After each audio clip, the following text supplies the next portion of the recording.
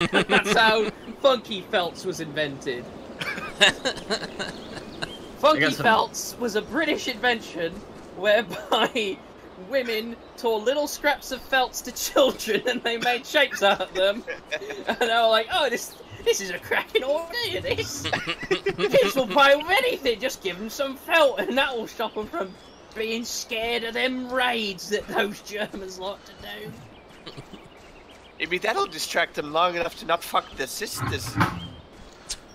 Look, British incest is just a stereotype. It has no ground. Then explain how you all look the same and they're all ugly. We're just ugly. We're just an ugly race of people again.